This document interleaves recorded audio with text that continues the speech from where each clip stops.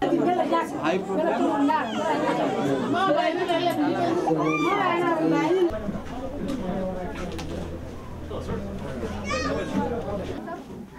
This is because of her age. Yeah. And when she has typhoid. She ever had fever?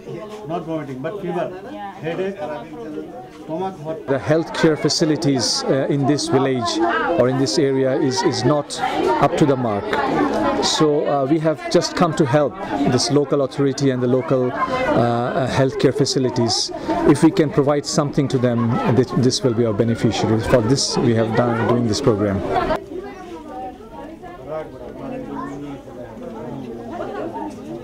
The hospital is too far from Gumbo up to Juba. It will need transport. Yes.